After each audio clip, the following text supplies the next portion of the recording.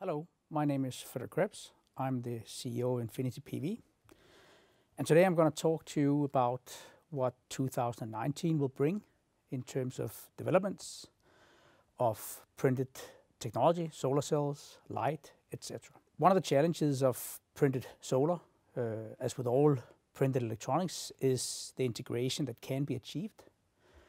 And we thought about this at infinityPV, and we want to push the development beyond it being a simple solar cell or a light emitting device or piece of logic, storage device.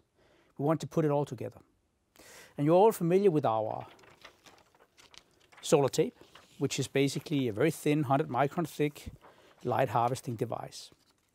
And we wanted for a long time to bring together at least just two of the things. When you harvest light, you store it and you then want to use it later for something else. And one of these things could be light emission.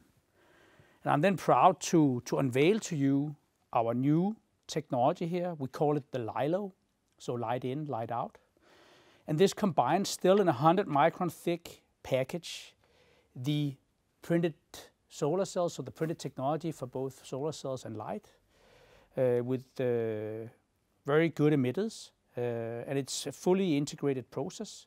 And we now have, you could say, the possibility to harvest the energy that we are then going to use later in the same area for emitting a light. This could be in the dark later on. This can be applied in roofs where you have light harvesting devices in the form of a printed solar cell on the outside, and you could have the light emitting device printed on the inside. And that way you would be able to combine the two without having to do extra integration. 2019 is also going to show us what we call the SOLO. So it's a series of solar panels.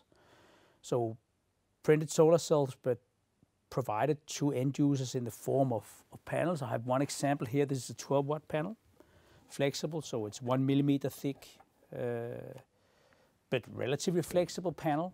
And this is available with electronics. So this is our new 12-watt electronics piece that we are launching. And we also have a series of new harvesting electronics sets with the planar transformers that are more compatible with the thin outline of the solar cells. And also a lot of other clever logic for both harvesting and managing the energy harvested.